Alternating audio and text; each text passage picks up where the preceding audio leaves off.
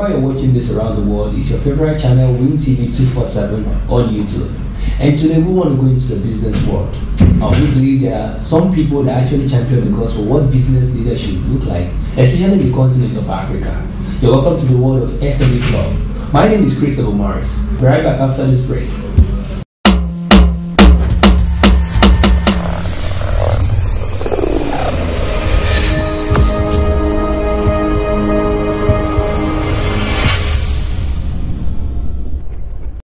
Welcome to the world of SME Club. So, it's an honor to have you on WinTV247. It's my pleasure. Thank you. So let's take it a little bit back to back. Let's find out who you are. Let's have a little bit of your background in the industry before we come to SME Club. My name is Bassey Daniel.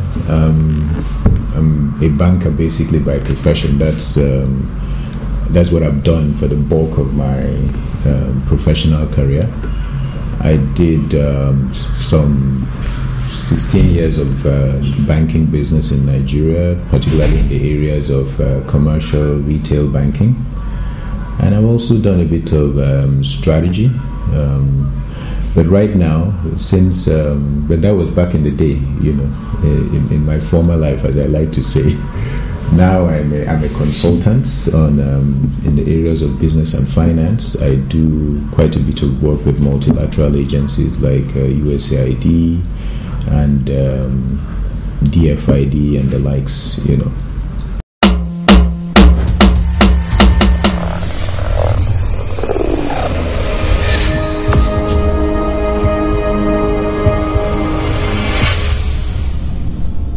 Okay, well, I graduated from the Department of Business Administration, the University of Lagos,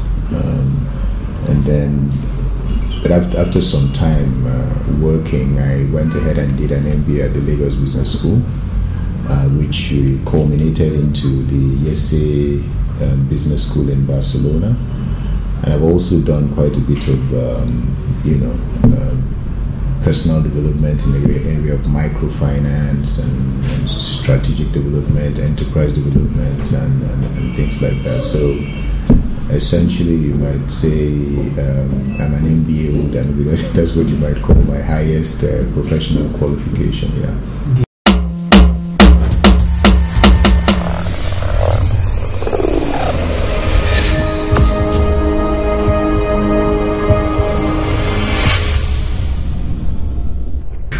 Okay, I left school in 1992, so you see, I've been practicing for how long has that been? 12 years. Like can't be 12. That's just more like 20 years. 20 years, 1992. Okay. It's more like 20 years. Okay.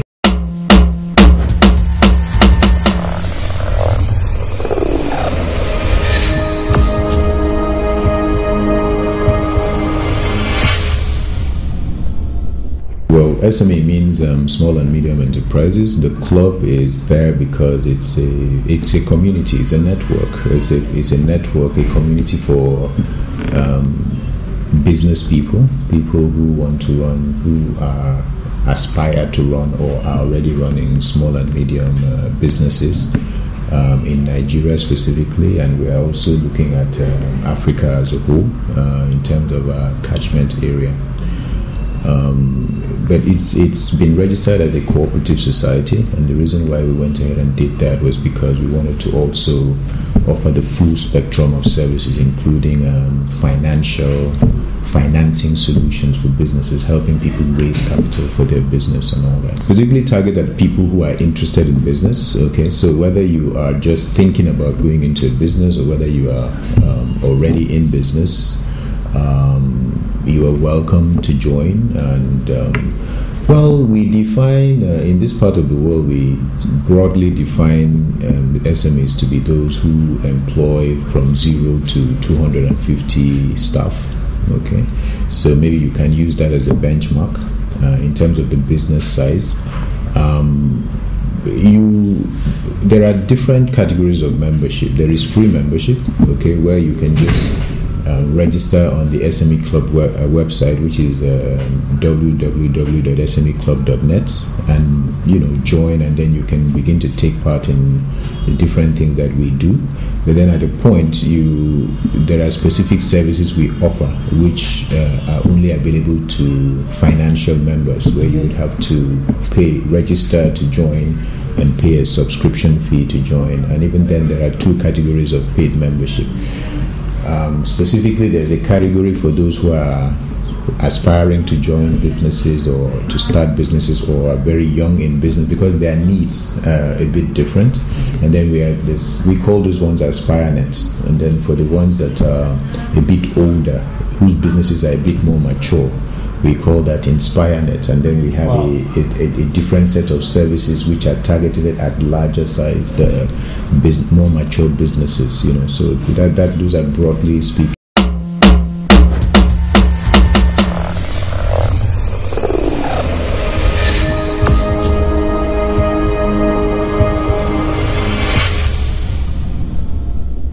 Okay, one of the biggest things by my training and from my experience, working with businesses directly one-on-one, because I'm also a facilitator and mentor with Faith Foundation, and so we've been on that platform. It has given me an opportunity to interact very, very deeply and directly with business people. One of the key things, areas of need, is in the area of strategic planning.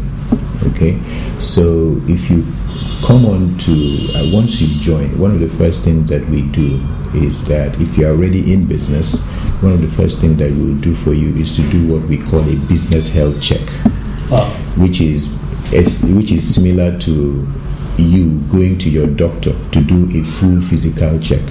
Okay. To check your blood, check your everything. So we come into your business and we take your business through this health check to say how healthy is your business and where are the areas where there are weaknesses, and so we identify those areas, and then we begin to work with you we help sit with you and develop what we call a business upgrade plan, where you identify the things you need to do to improve on the business, and we agree timelines for how long it's going to take to do the different things. And then from that point, we work with you every step of the way business and position it for growth. Because what we believe is that there are businesses where even if you pour 100 million naira into them today, within a year, it will leak because the business is like a basket. So if we come to your business, we'll identify those leakages and we'll take you through the process of plugging those leakages, so that when you get money and you pour it into that business, the business will hold the money and it will not leak.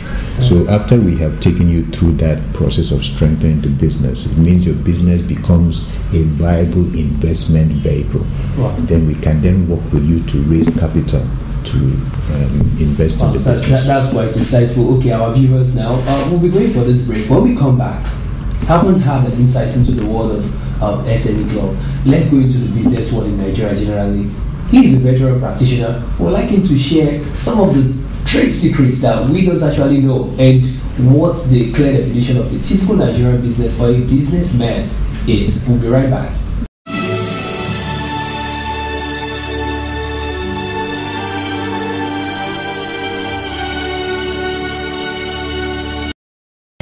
Alright, you're welcome back. So moving forward, let's have you define a Nigerian business, a typical Nigerian business, because from this part of the continent, we see people run businesses as an individual and not as a system. Please, Kane. Well, okay, I don't know what a typical Nigerian business means. What I know is that the challenges, the things that challenge businesses in Nigeria, there are some local peculiarities, but there are also very universal principles. Okay, one of the key things that that weaken businesses all over the world is when a business is being run from the owner's pocket. Okay, a lot of people have not gotten to the point where they separate the finances of the business from their own personal finances. So you have a situation where somebody is running a business, and maybe he has a bank account. The bank account is in his personal name, so his own personal money is not separate from the money of the business. And so maybe his wife stops by the office and says, honey, there's no food at home. He dips into the pool. Maybe if he's running a supermarket, he dips into the till and takes out money, gives to his wife. There's no record of that money has left the business. An hour later, his daughter comes in from school. Daddy, my sandal has cuts. He dips money, his hand in there, and gives the money. Go and fix it. Okay. Now, what is likely to happen is that because the discipline has not been there to separate the personal finances from the business's finances, before you know it, the person finds it difficult to keep track of where the business resources are. And before you know it, the business, he might spend that money doing personal things, and then he'll be wondering why the business is cash trapped. So that ability to manage the resources and finding the discipline to manage the resources properly is one of the things that kills businesses very easily. And then, of course, you have what you might call environmental issues, which we all know, issues around power supply, the lack of infrastructure that kills businesses and things like that. Another thing I'd like to mention, which is also, I think, peculiar to Nigeria and emerging market. So thank you for the insight so far. So let's look at this. You just made mention of some of the issues facing Nigerian businesses. Let's look at a scenario whereby someone is in a paid employment. Now, the major complaint we get from this particular person is that, my boss is this, no, I want to quit, I want to start my own business. I don't rest and stuff like that. But when the person starts eventually, you see the person working 26 hours against 24 hours minimum day. What do you think? Well, I think the first thing is to recognize that you need to know why. You need to sit down. If you are in paid employment and you are dissatisfied with your with the way you work or with the whole employment lifestyle and all that, as a paid employee, and you say because of that you want to start a business, I think it's better if you sit down and really ask yourself some questions. And this is one of the things that we also do in the SME Club. For those who are aspiring to start businesses, there are some self-assessment tests that we have. Some of them are available online, where we help people to clarify their thinking. What is my reason for wanting to start a business? Okay, because if you have that, if the reason why you want to start a business is because you want to work lesser hours in the day, then that you might need to think that be careful with that, because what you typically find is that when you start a business, particularly in the early years of the business, you are probably the only person. Maybe you can't afford to employ anybody yet, depending on how much you start with.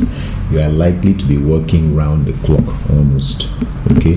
Which is one of the things I say to, for instance, the people that I discuss business with at Faith Foundation, for instance, is to say to them, if MTN wants to do a business plan, MTN can afford to focus just on the company.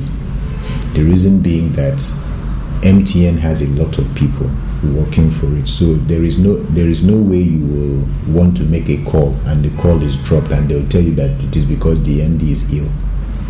Whether the MD of MTN is ill or not, you will be able to get services from MTN.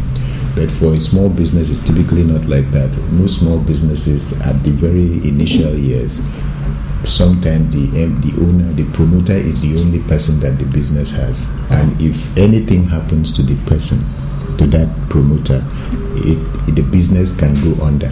Yeah. So I typically encourage small business people, start your business plan with a personal plan. If, for instance, you are a young lady who just got married, think of yourself, ask yourself the question, what is your family plan? When do you hope to have children? Because once you get pregnant, the business will be affected. If you are, do you understand? If you fall ill, the business will be affected and things like that. So it is important to, as you are going into your business plan, begin with a life plan. What are the things that you plan to do with your life in the next few years?